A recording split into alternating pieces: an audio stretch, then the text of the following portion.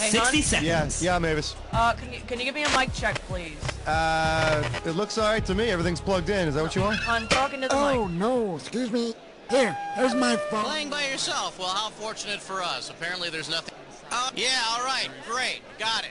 30 seconds. Your buzzer is the letter B, as in bric-a-brac. Somber. I think that 20 lamp seconds. girl Just needs Keep to fix screwing them black down. lights into all the sockets. I'll keep taking them out. That's 20. Let's go. All right, listen up. As soon as you think you know the answer to a question, buzz in. Then you have to hit the number that corresponds to the answer you want. You got that? 10 seconds. All right, 9, good luck. 8, 7, All right, 6, we're going. Lose the 5, desktop. 4, Go to black. 3. Rollster available in gray, tan, black, and red clay. Genuine imitation brush leather hat, fringe vest, and couch spurs available separately.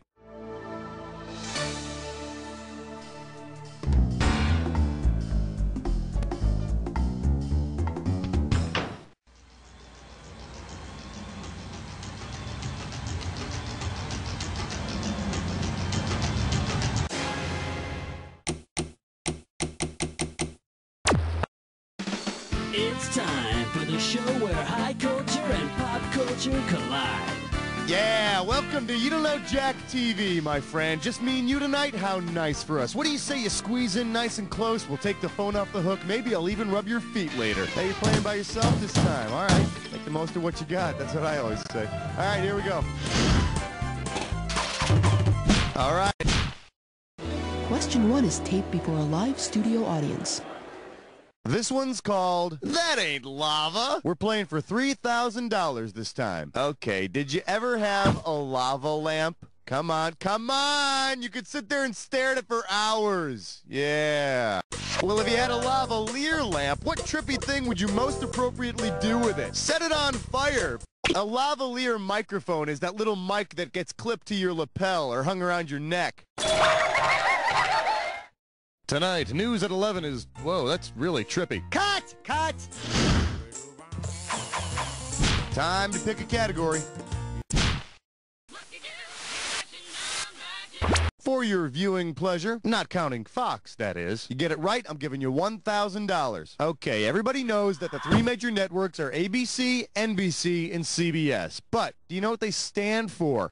What is the only word you'll find in each of the names of the networks ABC, CBS, and NBC? And in case seeing the question is any help to you, company? Well, isn't this sweet? The American Broadcasting Company, the Columbia Broadcasting System, and the National Broadcasting Company all have the same middle name. Now, if anybody can tell me what the hell a peacock and a big old eye have to do with anything, I'll buy him a TV dinner. Category, please. This is question 3. For your enjoyment, she's too sexy. Fire her. You get it right, I'm putting you up $2,000. Don't you just love reunion episodes? I know I sure do. Okay, imagine this. On a special reunion episode of the Beverly Hillbillies, Ellie Mae's long-lost sister Annie Mae returns from Japan. What would you... Anime is another term for Japanimation. It's a very distinct Japanese style of animation. Oh, yeah. And believe you me, Anime would be the most three-dimensional, two-dimensional character ever. Give me a category.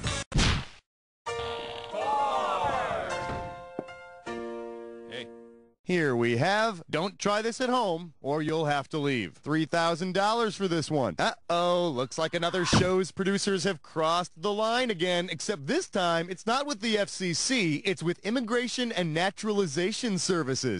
Since it has a premise which could get someone kicked out of the country, which series would most likely receive I Married Dora? It's this 1980s show about a single father who illegally marries his Latin American housekeeper to save her from deportation. Gee, what a courageous act. A guy marries a woman to get free laundry. The premise men behaving badly could only dream about. All right, pick a category.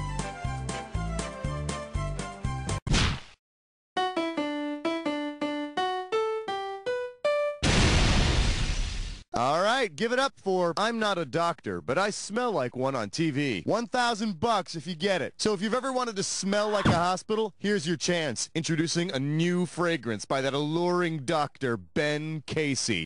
Based on the opening line of the hospital drama, what made-up cologne name would complete this commercial tagline? Man, woman, birth, death. Survey says... Here's the one the winners pick. The final word in the opening of Ben Casey is infinity, and you can smell it for blocks. Throw me a category. Well, I hope you're all rested up, because you're about to take on a Dis or Dat. This Dis or Dat's category name is Plot Lines as Old as Yesterday's News. Now, I'm going to read off 7 names, and for each one, I want you to tell me if the character is married to an intrepid female reporter or not. All right, if you already know how to play, I'm just going to put 30 seconds on the clock then. It's showtime. Jason from Growing Pains, wife of reporter. Steven from Family Ties. Major Dad. George, the guy from Webster. The greatest American hero. Hayden Fox from Coach. Last one, Clark from Lois. Ain't got no more. You got 5 out of 7. Are you happy with that? Let's look at your score. Hey, take what you can get. Let's move ahead. Time to pick a category. Hi. Order. Don't shoot. Got him out. Tonight. Savory. I love you, question 7. Coming at you. What did you mean by that? I got $2,000 says you don't know this one. Okay, for this one, you have to pretend you're really stupid. Say you tune into each of the following sitcoms for the first time and hear these characters' famous catchphrases. Which character might you think works for NASA's Mission Control? Peg Bundy from Married with... Good old Ralphie boy frequently threatens to send his wife Alice flying into space when he says, "To the moon, Alice!" So you might think that Ralph works for Mission Control, and if you're that stupid, you probably also think that Jackie Gleason is just a cheap imitation of that amazing actor, Fred Flintstone. All right, I need a category.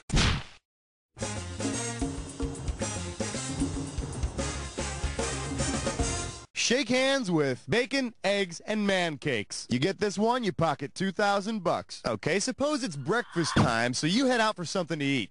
You're so tired that instead of the IHOP, you accidentally walk into the IHP for breakfast. What's on the menu? IHP stands for the Individual Honors Program on that show Head of the Class. Excuse me, waitress, can you tell me what's in Arvid? It's kind of like an omelet, except it's got glasses and a pocket protector. Category, please.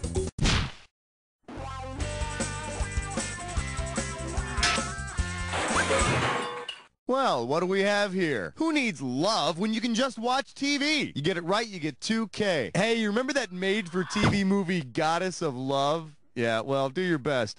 Considering who played Venus in the TV movie Goddess of Love, which of these... The Goddess of Love in the TV movie of the same name is played by Vanna White. So, one might think, nay, hope, that Pat Sajak would play the King of the Gods. Yeah, I always thought that Pat Sajak had a weird power. It's almost as if he's in charge of some sort of Wheel of Fortune or something. Give me a category.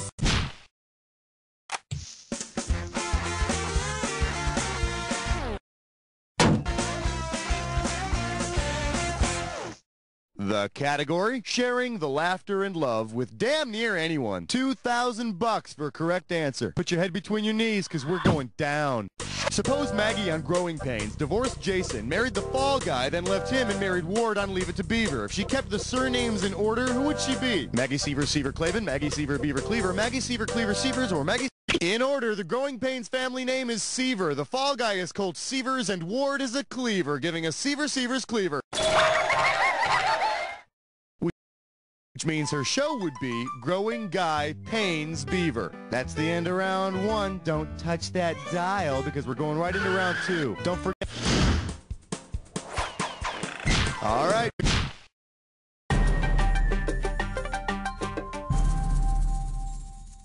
I believe this one is called Give Me Some Skin. How does $4,000 grab you? See if you can wrap your skull around this. Which of these characters would not set off the metal detector at the airports? Michael Knight, Tweaky, David Banner, or Steve Austin? David Banner, or the Incredible Hulk, is not a machine or a rebuilt human being. He's just a regular guy who gets large and green when he gets pissed. Excuse me, but those are my peanuts. Okay, you can have them. Throw me a category.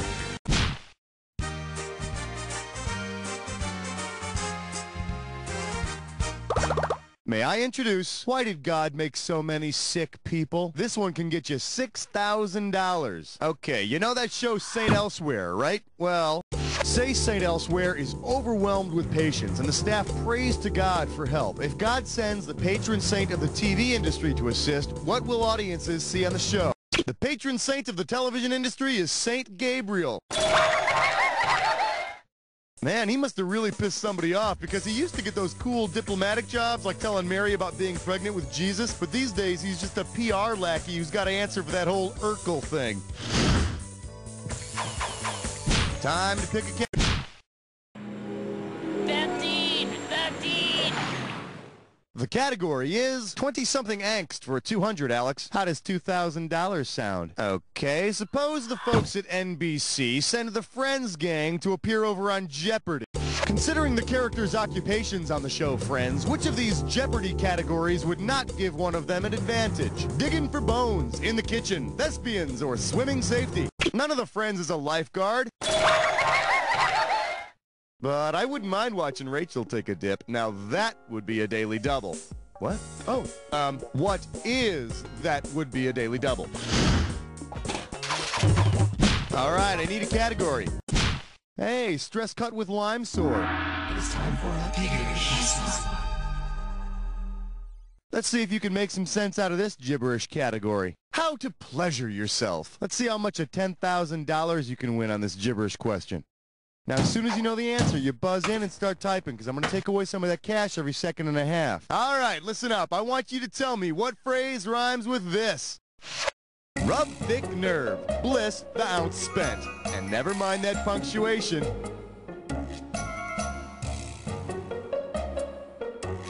First clue. Go for it. Type in your answer.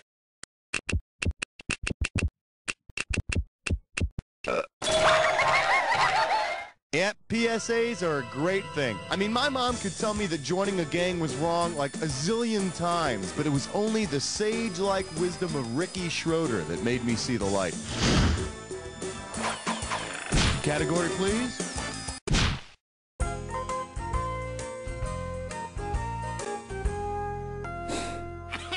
Let's take a look at Never Trust a Man with a Donkey. You get it right, I'm putting you up $2,000. So you've seen that movie Romancing the Stone, right? Where the guys are running all over Colombia looking for a big jewel, right? Well, suppose famous Colombian commercial pitchman Juan Valdez is cast in a sequel. Considering the product he pushes, what might... Juan Valdez is the guy whose inviting smile and friendly wave have urged millions to run out and buy some Colombian coffee. And he's always with that damn donkey. Wait a minute. Always smiling and always with a donkey. Yeah. Give me a category.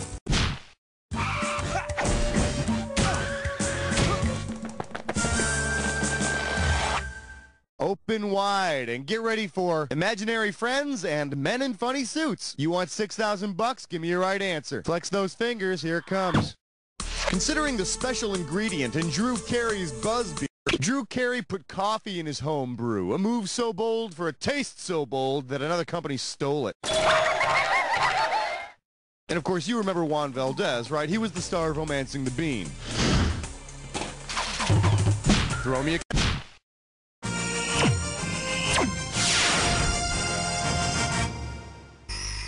Today's specialties include, I got something for you. Heads up, this one's going to be $6,000. Hey, do you remember that 1977 made-for-TV movie Something for Joey? What is that, Something for Joey? Something for Joey is about Penn State running back John Capoletti, who gives his Heisman Trophy to his sick little brother. Yeah, I remember watching that with my older brother when I was little. He turned to me and he said, "You know what, Schmitty? If I ever get rich and famous, I'm not giving you a damn thing." I hate him. All right, pick a category.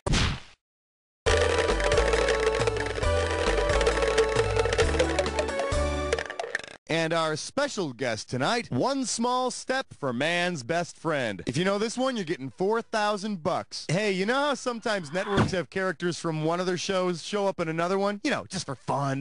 Well, suppose during the broadcast of his historic moonwalk, Neil Armstrong came across Moondoggie. What show would have been cross? Moondoggie is Gidget's boyfriend on Gidget. You know, that grooviest of surfer dudes. Houston, we have found Moondoggie. Dude, this Sea of Tranquility don't have any waves. Time to...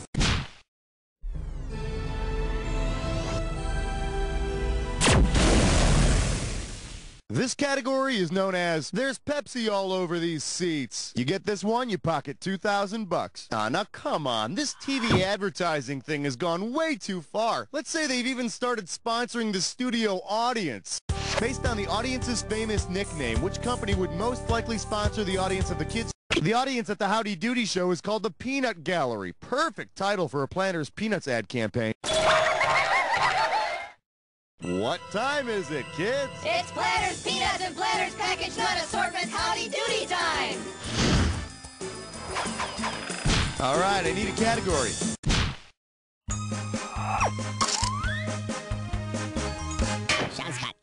Let's have a big warm welcome for What Would We Do, Baby, without guest stars. 4K coming your way for a right answer. Uh-oh, that ne'er-do-well alcoholic Uncle Ned from Family Ties has gotten into the vanilla extract again. Considering the actor who portrayed Uncle Ned on Family Ties, what might he say when Alex finds him in the pantry? Tom Hanks, a.k.a. Forrest Gump, riveted audiences as the alcoholic Uncle Ned on Family Ties. An earlier version of the script has Alex finding out that Uncle Ned is a cross-dresser living in a hotel for women. Category, please.